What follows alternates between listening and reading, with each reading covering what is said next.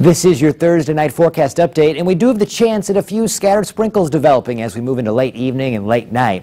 As temperatures fall overnight, it's possible that the rain showers change over into a few snow flurries, little in terms of accumulation and little in terms of travel troubles on the road. That spells good news for a Friday morning commute. Maybe just a few isolated slick spots, but they would be few and far between. During the day tomorrow, mostly cloudy in the morning, temperatures in the 20s. We do have the chance for the clouds to thin out a bit at times to allow some moments of some sun. Then we move into the weekend and we'll continue to have a bit of a chill in the air. Tomorrow, our high temperature 30. On Saturday, 32. Sunday, 29. We will have a few light snow showers around, maybe just an inch of accumulation or so.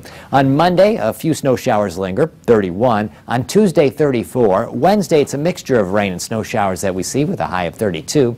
On Thursday, 36 degrees. Then we're back in the 40s to round out the week. Friday, 40 with lots of sun. Saturday, some rain, 46. Sunday, 35. That's your latest forecast update.